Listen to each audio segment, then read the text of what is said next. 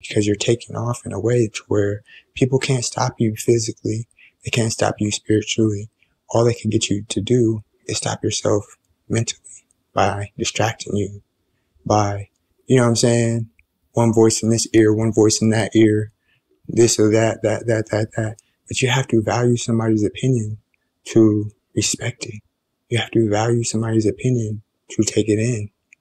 You have to care, especially about miscellaneous stuff, which we don't care about, right? So continue to chase your dreams. Continue to know that as you're chasing your dreams, it comes with envy. It comes with negativity. And these are displayed through words. These are displayed through actions. These are displayed through passive aggressive gestures that are aimed to throw you off your purpose by getting you in your own head. See, if people could get you in your own head, you'll always doubt yourself, and you'll always lean towards doubting God. Because why would you doubt yourself if he doesn't even doubt you and he empowered you to do what you're doing? Why would you do that, bro? Why would you do that, sis? But that's the thing. You don't. See, that season for you is over, right? And it's going to stay that way. That season for you has passed, and it's not coming back. Your life is full of faith. Your life is full of blessings. Your life is full of abundance, and it's not going to stop, nor is anybody going to stop it. And now that they realize that they can, all they can do is opinionate. But like I said before, they see that it means nothing. They see that you're going to grow regardless. They see that no weapon formed against you shall prosper, right?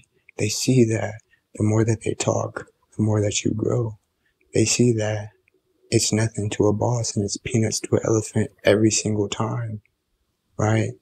You're not nonchalant about serving God, right? You're not brushing things to the side when it comes to serving Lord Jesus.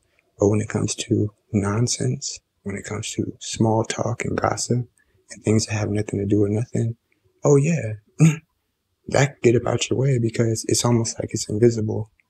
It doesn't matter.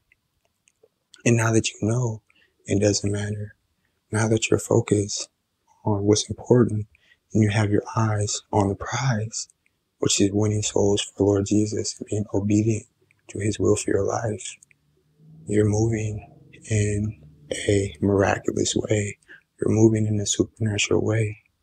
You're receiving gifts. You're receiving miracles. You're receiving abundance. You're receiving prosperity. You're receiving love and happiness, right?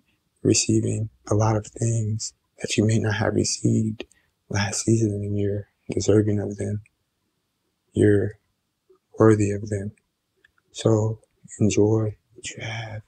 Enjoy this time that you have with your family, that you have on this earth, that you have to partake in this blessed season, this prosperous season, this joyful, happy, loving season, because it wouldn't be in your life if you didn't deserve it.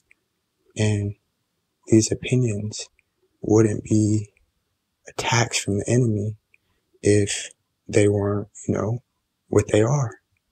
Haters, negativity, distractions, right? They're never going to make it easy for you. The same way we're winning is the same way they don't want us to win. So of course they're going to attack us with opinions. Of course they're going to attack us with critiques that don't matter, because ain't nobody like the person who critiques somebody, but they're not doing nothing in life. Right? They sitting on the sidelines telling people how to play football. Yeah, man, if I was the running back or I was the quarterback, I would have threw that thing in there so nice. Oh, yeah. But they ain't never stepped on a football field.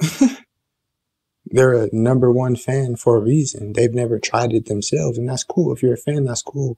But stay in your lane when it comes down to having personal opinions of what you hypothetically would do if you've never done it. And that's just facts, right? If you've never wrote a book, you can't be sitting up there telling everybody what you would hypothetically write a book. Okay, we'll write you a couple of chapters. If you've never shot a basketball, you can't be hypothetically telling people how you would drop baskets. Okay, well, go to LA Fitness and put up some shots. Like, get out of La La Land. And a lot of these people have been there so long, it's hard for them, which is why they keep talking. But don't worry about that. If you know the distractions, the negativity, the backsided comments, right? And the envious ways and words of these people are not going to hold you back or distract you. Don't you be afraid. Dive down in that comment section and say, the only opinion that matters to me is Lord Jesus. In Jesus' mighty name I pray.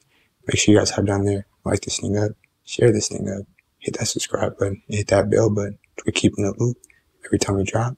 I'll catch you guys in the next one.